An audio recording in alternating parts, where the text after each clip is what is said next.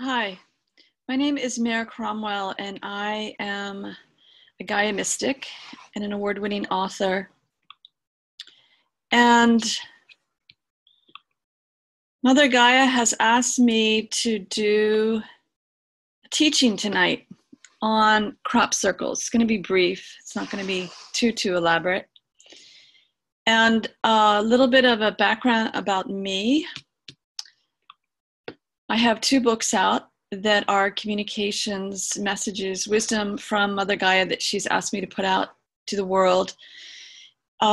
These books came out of more than 21 years of studies with Native American teachers, and a really gifted Algonquin elder did a ceremony with me that Mother Earth had requested, Mother Gaia requested, and her energy and her consciousness was brought into my energy body during that ceremony, and that was in June 2012.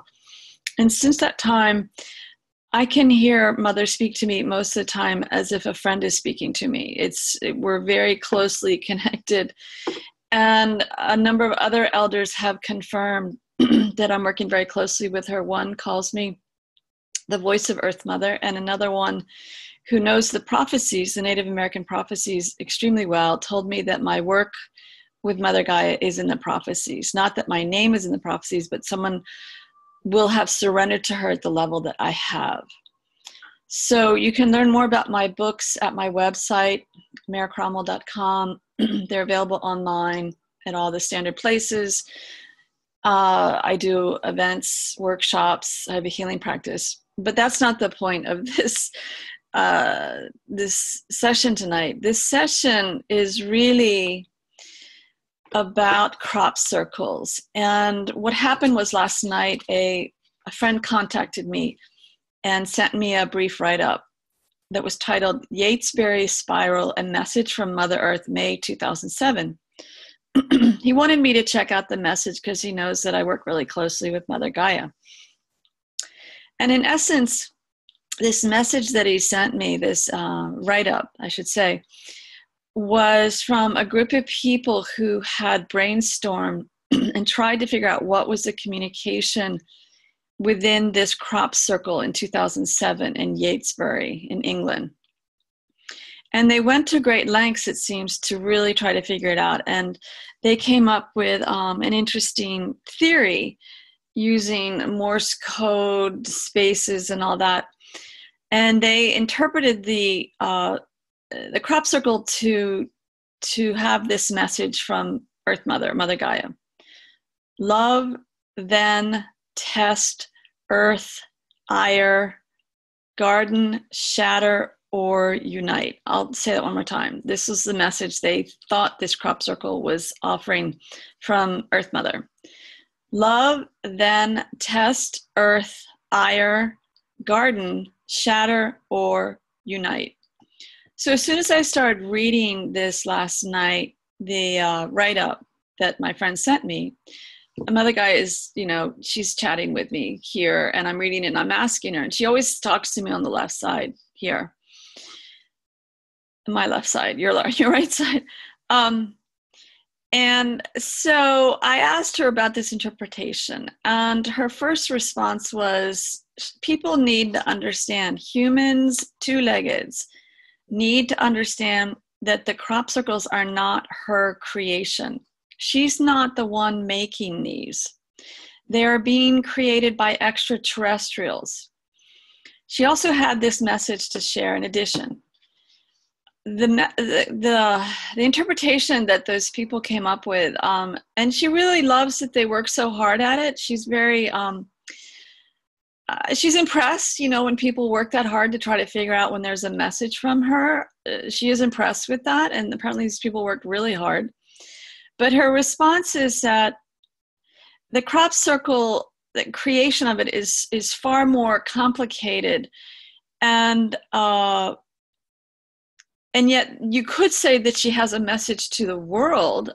You can check out my books. There's a lot of wisdom in them, and other messages actually on a website called messagesfrommother.org, with even more messages that are not in my books. Some of them are in my books, actually.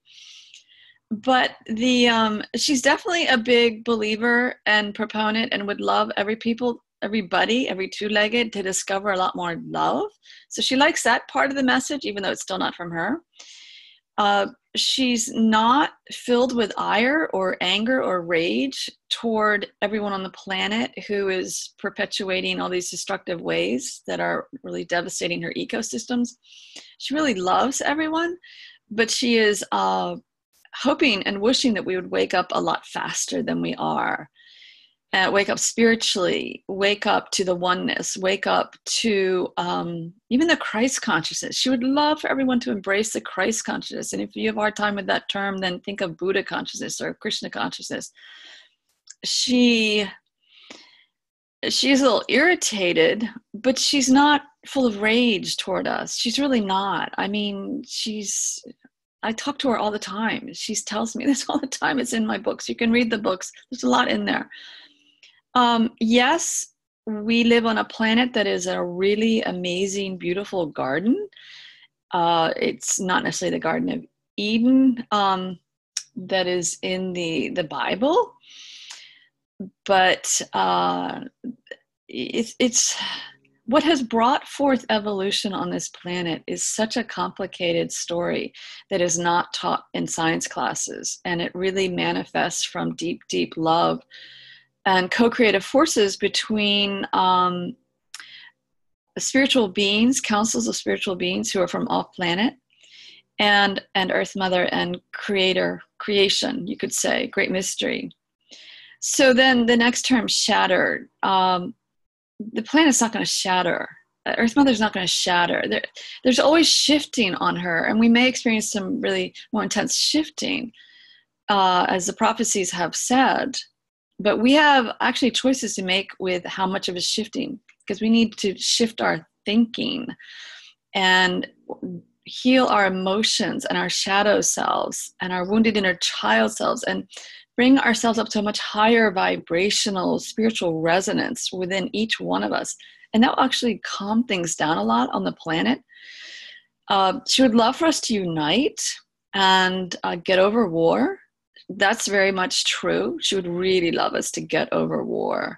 The way that we as modern day society inflict war on each other, and the types of armaments we use, she's really not happy with that. I mean, especially when the nuclear bombs were created and then dropped on her and tested in quiet, not so quiet places in her mind. And her experience, you can imagine. So really, it's important to realize that there are many, many dimensions here on Earth, and there are many, many, countless dimensions that extend beyond Earth. And there are highly sophisticated, highly intelligent beings who have been coming to Earth from the get-go, honestly. That's what I hear from her and what I understand. And so these crop circles are just another indication of highly, highly intelligent life forms that are not from this planet. Earth Mother did not create those crop circles, none of them. Beautiful designs, all that, she doesn't, that's not her work. And I'm being told by her not to try to tune in as to which alien group did it and where are they from and all that, because that's not where she wants me to put my energy. There are other gifted people on the planet who could probably do that, but they're not doing this teaching tonight. This is from Mother Gaia. So it is important to know that there are many gifted light workers who are working practically 24/7 to keep things in balance here on Earth, our sacred planet, and to really bring forth the ascension that is happening right now. And it's a bit of a bumpy process, bringing forth these this new world coming in, essentially. That's what the ascension is about.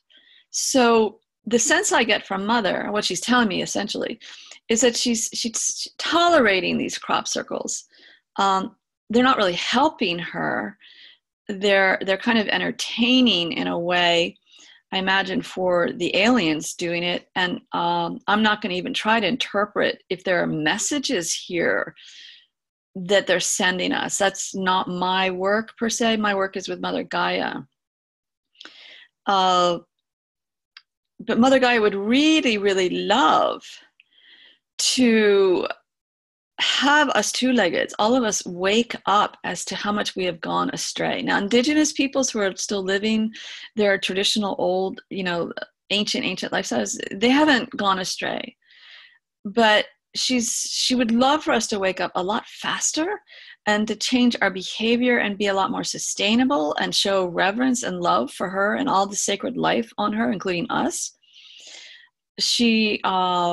That's what she'd really like to see happening. So if you want a message from her, that is a really powerful message right there. And again, I encourage you to check out my books and the website messagesfrommother.org. There are a lot of messages there from her. So she still loves us, really, really loves us. We are so loved by her. It's beyond our understanding, really, when we really start to tune in and tap into it, then we really start to understand on the levels that we could how much she loves us. She's calling us home. She wants us to live on her as if we're treating her like a beautiful home, which it is. This sacred planet is incredibly beautiful, but we have forgotten how to be in balance and harmony on it. So she's assuring me that in spite of all the hard work that those wonderful people put into interpreting that crop circle design, that it's not her message, is not from her. But yes to the love and unite in the message they came up with. She's definitely all over those ideas and ways of living and manifesting them in our lives, and every single one of us. And yes to the garden. We live on a planet that is an amazing collection of wild gardens, wild biodiversity that's so stunning and so sophisticated. So I'm going to wrap up this message now from her through me. And if you'd like to, again, learn more about my work and the books and any of my events or my healing practice, you are welcome to go to marecromwell.com. Thank you. And to all of those who have been working so hard to interpret these crop circles and think that they're from Mother, I really hope this doesn't burst your bubble too much, but they're not from her.